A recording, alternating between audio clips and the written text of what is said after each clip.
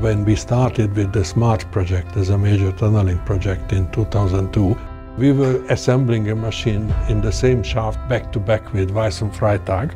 They did the North Drive and we did the South Drive. And that was the birth of our tunneling capabilities in Gamuda. And we managed to build up a significant and internationally significant team during this process before we started this Line 2 Putrajaya line work. I knew that this would be a very difficult drive. That's why we tried to bring in the best machines and as much as it was possible the best people to do the job.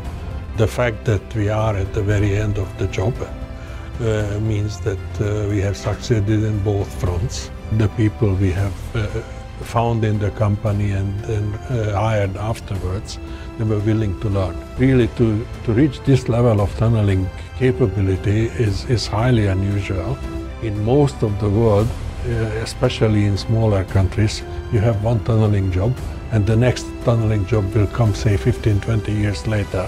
So the people who learn the job, they either go to other professions or the best ones generally get similar tunneling jobs overseas and then they don't come back.